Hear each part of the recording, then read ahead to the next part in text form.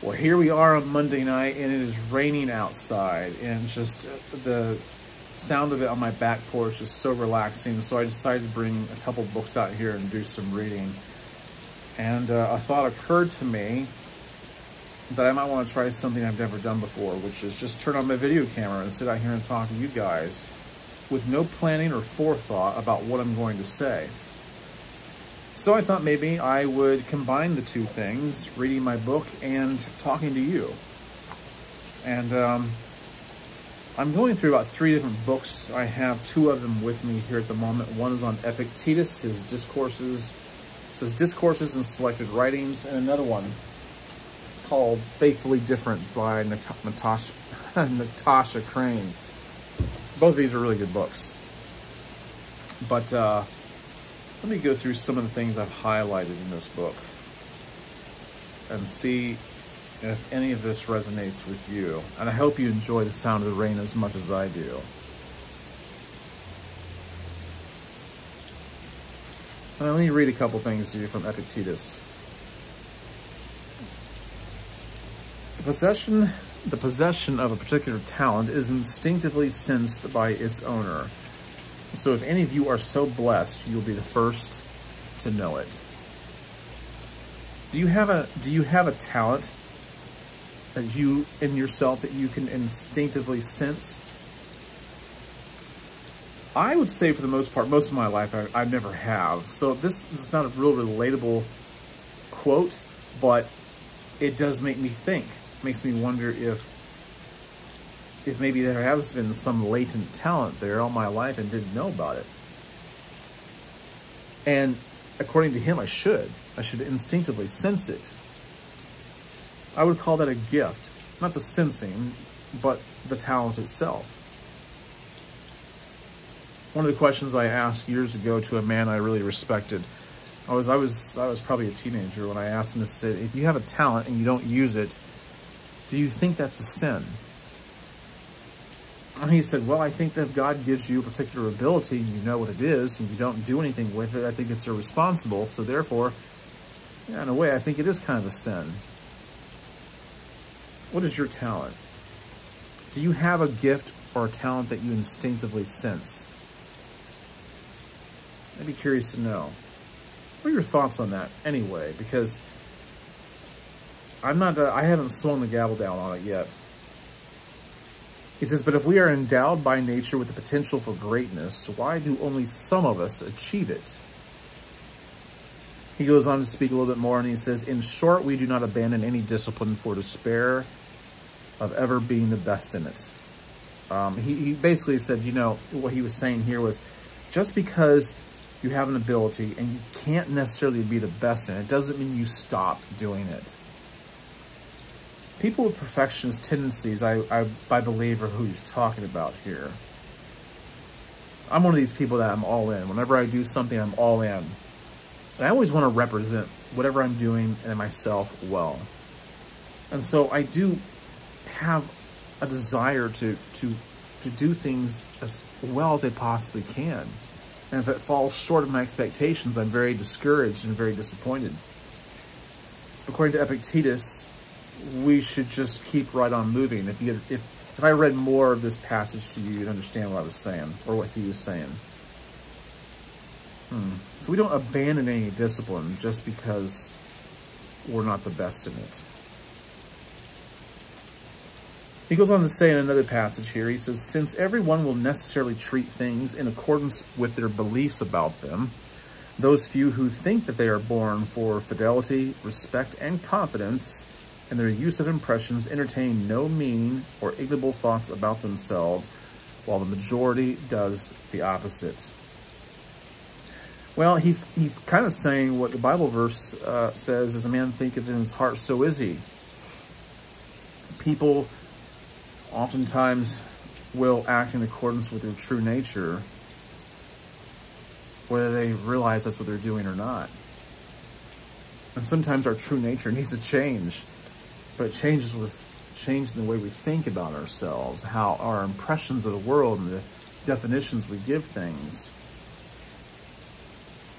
So if you believe what he's saying here, basically, if you believe that you were born for fidelity, respect, and confidence, you're going to act in accordance with the nature of those things. The problem with a lot of people, when you see them act the way they do, you have to realize from what he's saying here that innately or inherently, they really believe that this is who they are, or this is what they're born for. They might claim that life has turned them into this and that and thus and the other, but it's something they've come to believe, and so they're going to continue acting that way.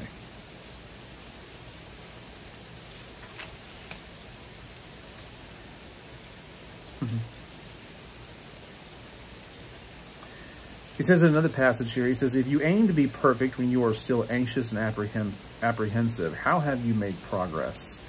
Let's see some evidence of it. But no, it's as if I were to say to an athlete, show me your shoulders, and he responded with, have a look at my weights. Get out of here with you and your gigantic weights, I'd say. What I want to see isn't the weights, but how you've profited from using them.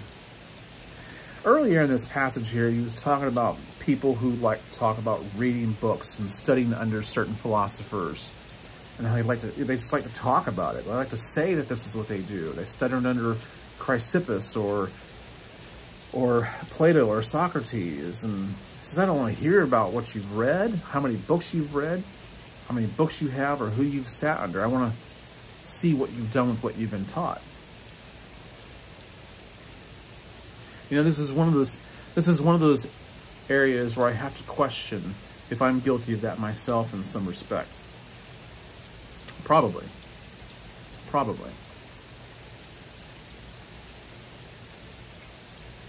It's important to apply what we learn.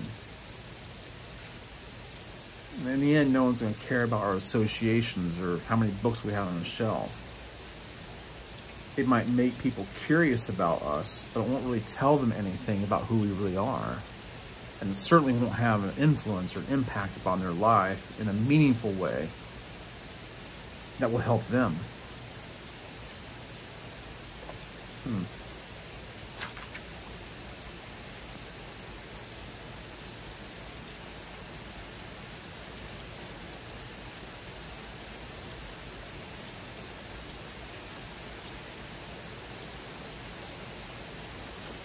He says here, for what else are tragedies but the ordeals of people who have come to value externals, tricked out in tragic verse? I don't know if I want to comment on that much. I just like the way it's written. Enough to have highlighted it.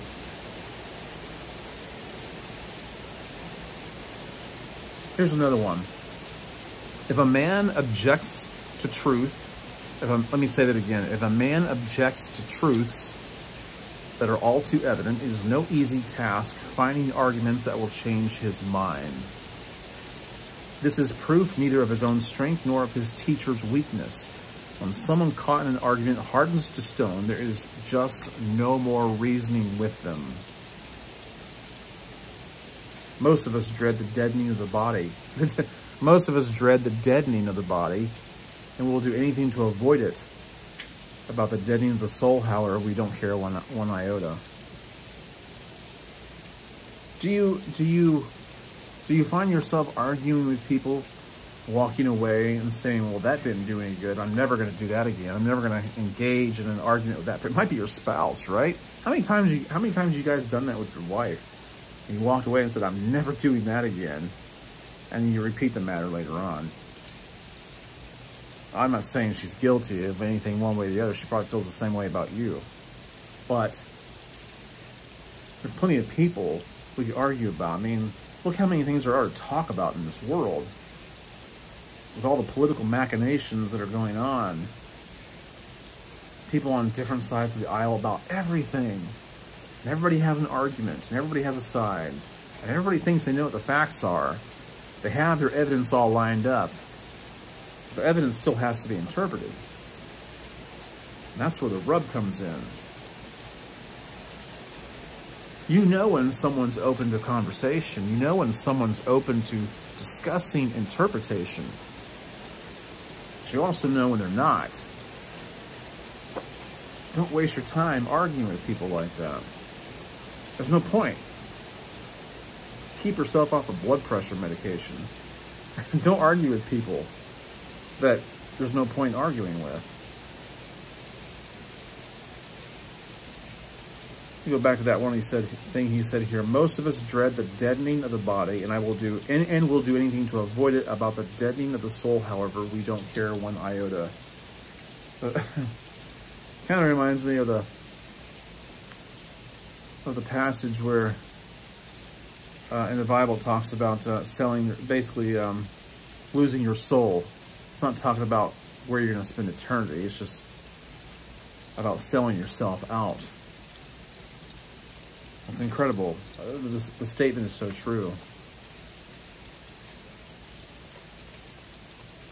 In the same vein, Epictetus goes on to say here, can I go on reasoning with such a person? What fire or iron can be applied to him to make him conscious of his condition? He senses it, but pretends he doesn't. That makes him even worse off than a corpse. One person does not notice a contradiction in his reasoning. One person does not notice a contradiction in his reasoning. He is unfortunate. Another person notices it, all right, but does not budge and does not back down. He's even more unfortunate. His sense of honor and truthfulness has been excised, and his reason not excised, but brutalized.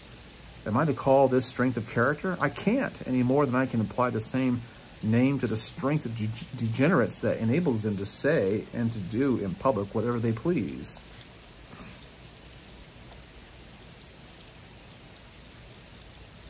One person does not notice a contradiction in his reasoning. He is unfortunate.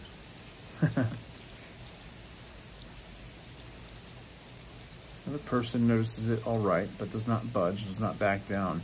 Yeah, stubbornness. That's the willful stubbornness of people is what makes them even more unfortunate than the ignorant.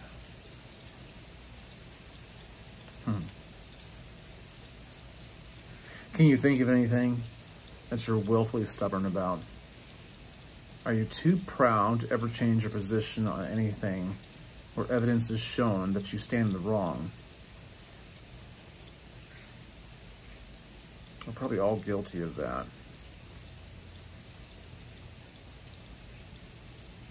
The rain's dying down just a little bit. I hope it picks back up.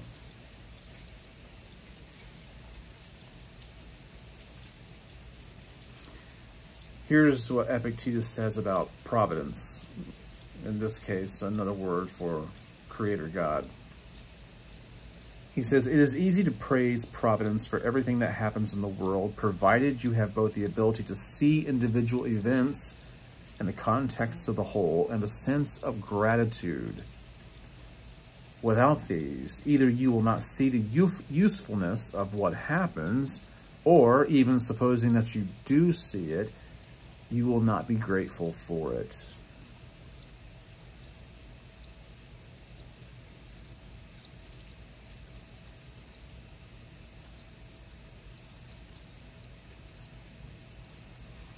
You know, I was talking to a friend the other night, another fellow Christian. Him and I were talking, and we're talking about how God speaks to us. And God speaks to us through his word. And I also added, and he speaks to us through the circumstances in our life, or our lives that unfold before us. The coincidences that occur that remind you that he's watching, that he cares, and he's still there. And that something much bigger than us is having its way with my life and yours. And it's a way of communicating. And in those very moments, I'm very grateful that I'm just a small peon in this universe. But I'm cared for so much, just like you are. What would we do without gratefulness? I think it's obvious. We see it all around us. People are miserable. They're also afraid. Because if you can't be grateful, you can't see that something else is actually happening. you're attributing things to just coincidence and chaos, hoping that the dice will be rolled in your favor somehow, but by who? If you're going to be grateful about the things you observe in life, that you have to be grateful to somebody for those things, right?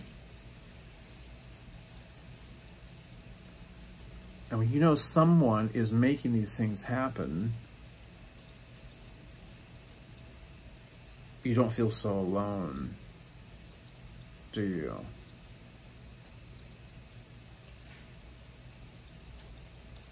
It's nice to know you're cared for.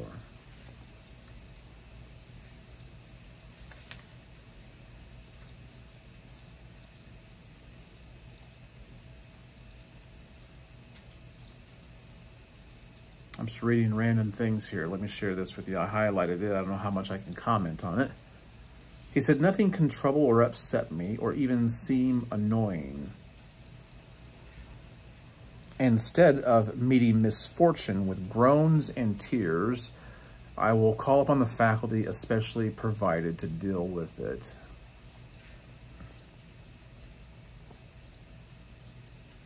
Well, that's a position of resolve, isn't it? Nothing can trouble or upset me or even seem annoying.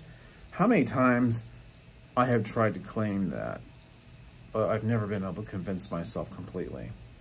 But he has a plan here. It's not enough to say that nothing troubles me, upsets me, or annoys me. He says he has a backup plan. He says, instead of meeting misfortune with groans and tears, I will call upon the faculty especially provided to deal with it. His point in all this was that God has given us strength. Maybe it's untapped. Maybe it's unrecognized. But he has given you strength, and he's built it up over time, over years in you. And that's not a foreign concept to you, I'm sure. But so often we will encounter an interruption, a difficulty, a problem of some kind, and we'll grunt and we'll groan as though we really have no strength. And he's just made up his mind that nothing's going to trouble him or worry him. He's going to tap into the strength that he has in him. I mean, that really takes a lot of thought. You really have to dwell on that and be able to identify it. I have a feeling that having an attitude of gratefulness would help with that. If you know what I mean. What else did I highlight? He had some things to say about beards in here. I don't know if I'm going to get to it or not.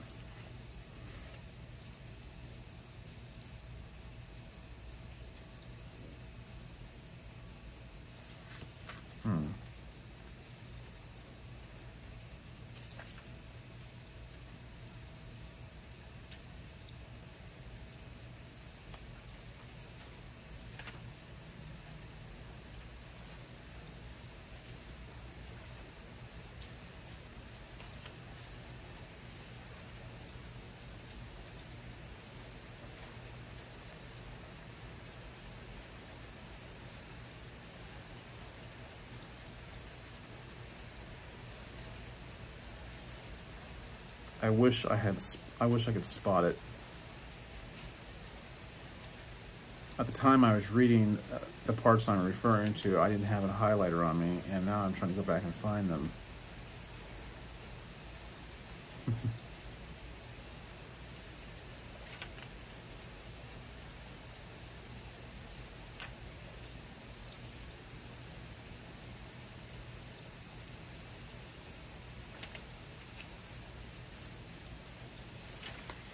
Well,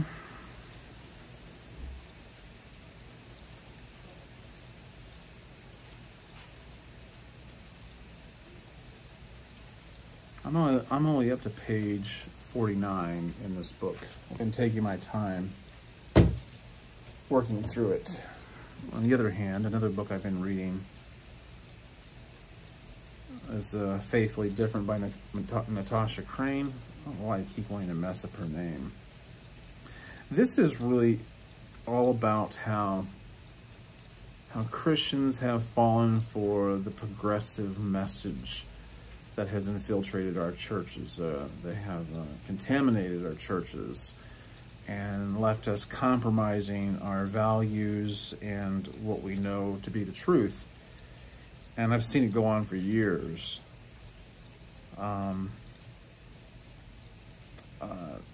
She's a tremendously good writer, Natasha Crain, very good thinker, very organized in her thoughts and the way she comes across.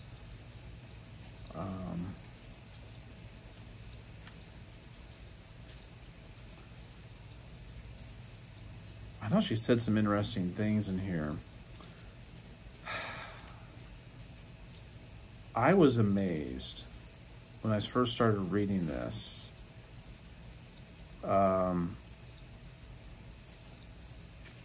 What she had to say about the statistics, about people in our churches.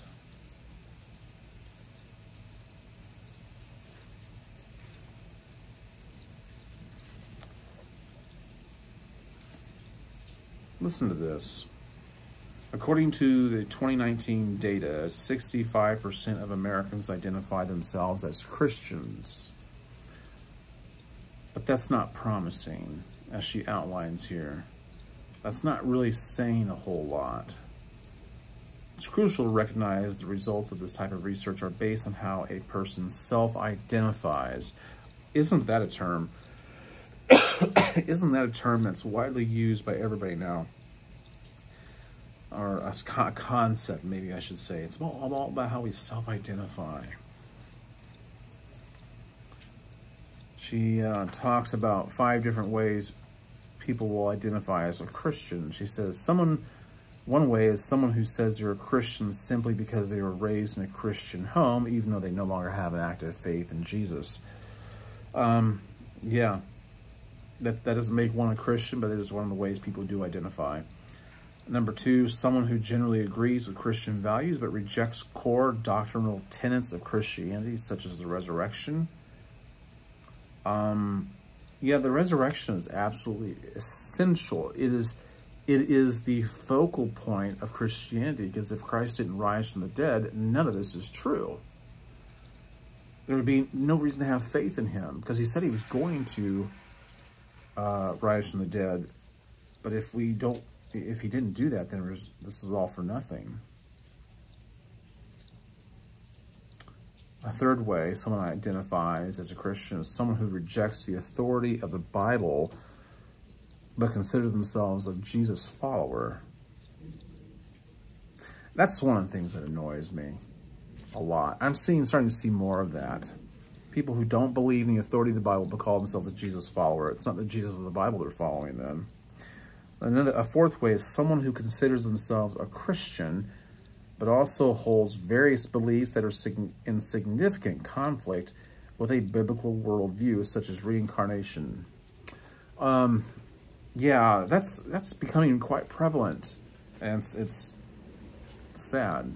Another way is someone who holds to the tenets of the historic Christian faith and is an active follower of Jesus. I would identify with that. That is what a Christian is. Someone who holds to the tenets of the historic Christian faith as an active follower of Jesus. So, she goes on to say, self-identification tells us little about how people actually function in culture and in their personal lives, because they tell us nothing about what people believe. Listen to these statistics. In 2017, the American Culture and Faith Institute conducted research to specifically quantify those who have a biblical worldview. Based on an analysis of people's answers to 40 questions about spiritual beliefs and behavior, ACFI found that just 10% of all Americans have a biblical worldview. That doesn't surprise me. Millennials were less likely than other adults to have a biblical view on 19 of the 20 beliefs evaluated, with only 4% having a biblical worldview at all.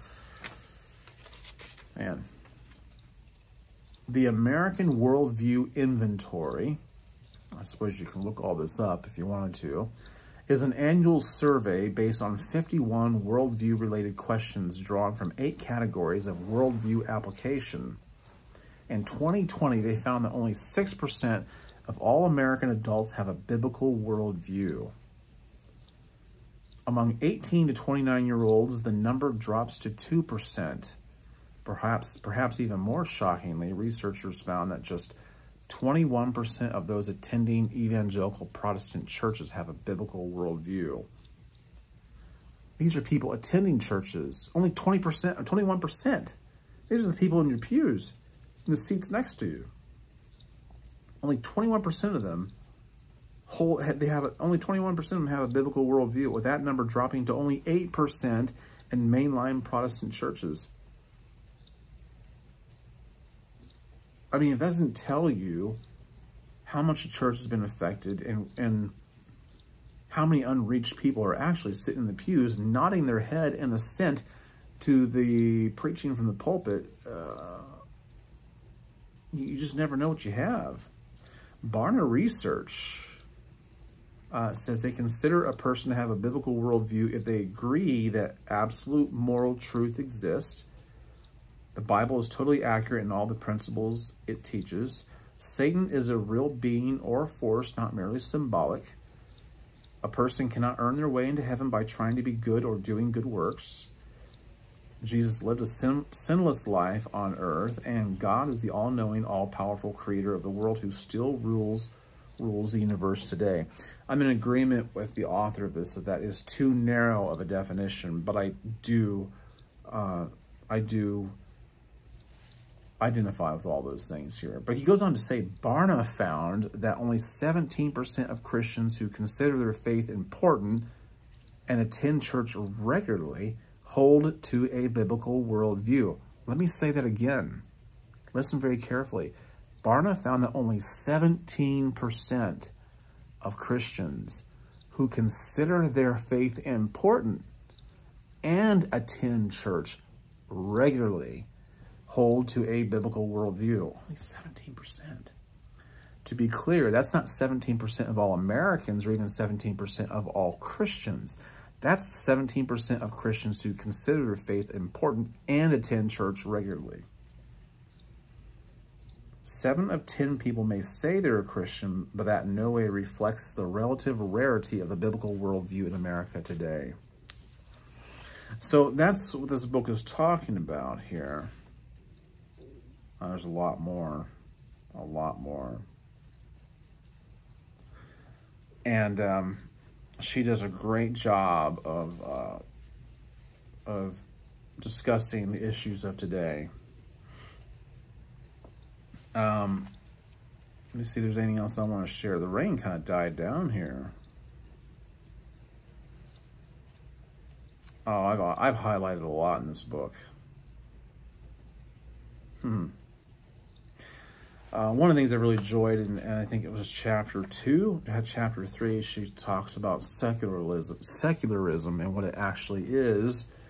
It's used in a couple different ways, and she does a great job of defining it, and talks about how, you know, people think that, you know, we say that there's a secular world, which is a world that doesn't necessarily hold a religious worldview, but however, it is in and of itself a religious worldview. It is a belief system. It's a religion of a type.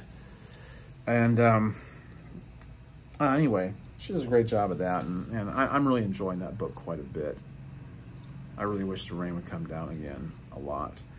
But my suggestion is, guys, if you're not reading, first of all, if you're not reading, you need to start. And I would suggest, you know, reading 2-3 books at a time. You don't have to read long in each one of them. What I try to do to stay consistent is read about 20 minutes in each book every day. And you'll get through probably at least 3 books a month by doing that. And but it helps fill your mind, and teaches you how to delineate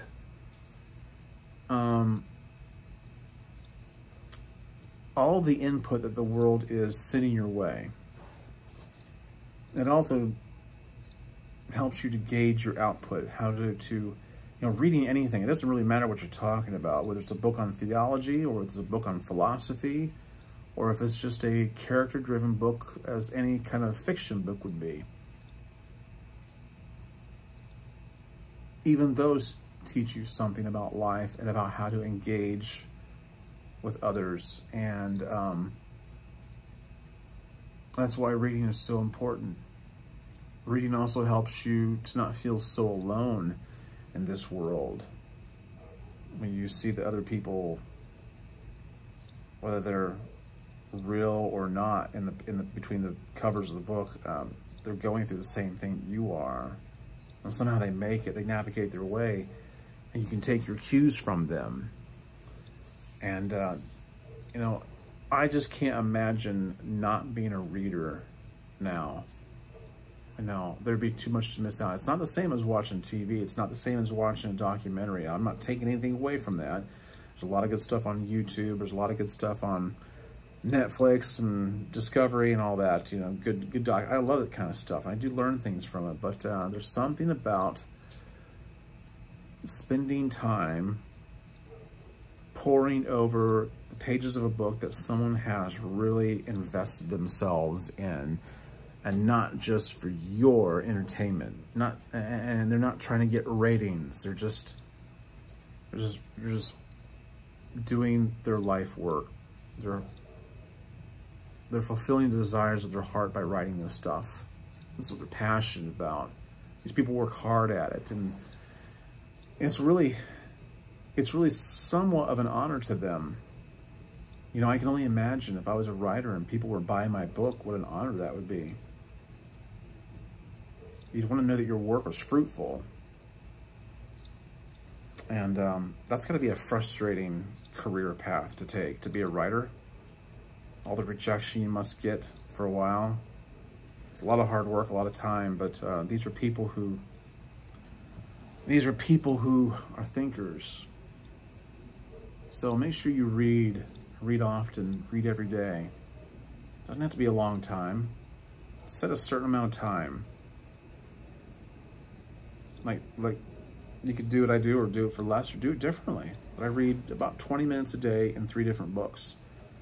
And what happens is even though I'm reading 3 different books, and they can even be completely different kinds of books, and somehow or another, these ideas, these things I read about in the books, they're these ideas, these concepts, and these dialogues, they all kind of converge at some point and intermesh themselves. And they become quite useful in my mind. And it does help me get through life. But anyways, I just want to take a little bit of time to relax out here. The rain has died down. The dog is barking in the background. Not my dog, someone else's. It's pitch black out there beyond my screen. But yeah, I've enjoyed it. I've never done a video like this before.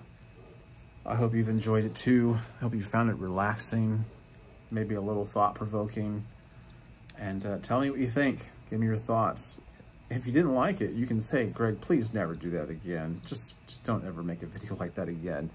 Or if you did like it, you can say, hey, maybe make a few more like this, and maybe I wouldn't mind. Anyway, I am gonna actually turn this off, and I'm gonna get into my books and spend some more time reading before I go to bed tonight. I'll probably get a big bowl of Bluebell ice cream. I'm just so stuck on Bluebell that nothing else tastes good to me anymore. It's vanilla bean. I'm gonna pour some hard shell chocolate over it. I wish I had some salted peanuts I could put on top of it. How do you like your ice cream? What's your favorite kind? What's your favorite flavor? I would say vanilla is my favorite, but I also like buttered pecan. The great thing about buttered pecan is nobody else in my family really likes it, so I get it all to myself. I never have to wonder if there's anything left in the freezer. I know whether there is or not if I got buttered pecan in there. Yeah, I'm just gonna try to enjoy the rest of my night wind down even more before I go to bed and get up and do this all again tomorrow. All right, guys, have a good night. Stay safe. Be wise.